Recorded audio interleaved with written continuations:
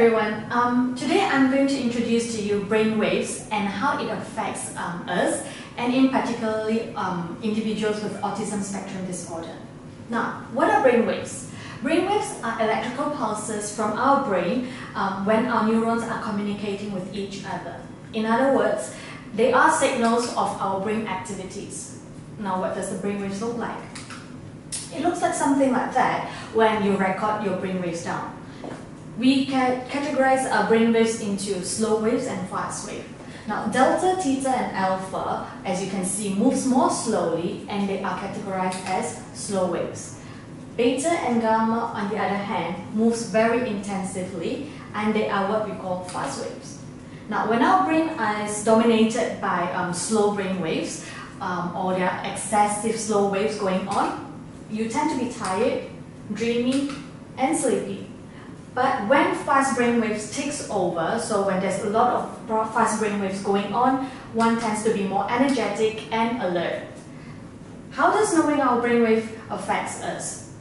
Now, when we know our brainwaves, we will be able to assess your child's performance and help them in their different abilities such as memory, attention, language comprehension, peak performance, reduce their hyperactivity, improve their emotion regulation, and also sleep regulation.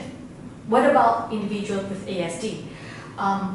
Research has shown that 60% of the time, individual with ASD has excessive high beta, which is fast brainwaves going on in their brain. 40% of the individuals have excessive slow brainwaves, which is delta and theta in their brain, and a small part of them have different abnormal brainwaves going on. For example, research shows that individuals with ASD tend to have excessive slow brainwaves in the frontal region. So it's in the front part, the pink part of your brain. And when that happens, they tend to have problems with attention, and that leads them to have learning difficulties. There also is excessive fast brainwave in the prefrontal region, excessive beta in the prefrontal region, which is somewhere above your eyebrow. Now, when that happens, they tend to get impulsive, they have got temper tantrums problem, and they tend to be get irritable very easily.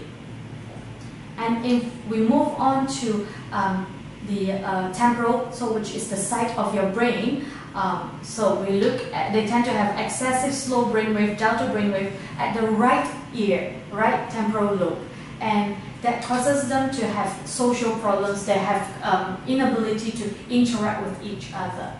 And at the left side, they have got excessive alpha brainwave at the left ear, left temporal region, and that causes them to have problems with language and communication, as that's where your language control is. Then we move on to the back part. There tend to be insufficient alpha brainwave at the posterior region of your brain, and that causes them to be very sensitive to the environment, and that's why most of them tend to be very anxious. And if we move to the top part, middle part of your brain, there tend to be insufficient alpha brainwave at the sensory motor regions that causes them to have imitation problems. They won't be able to imitate behavior or mimic instructed tasks. Now, this is an example of how different brainwaves will actually affect one's performance.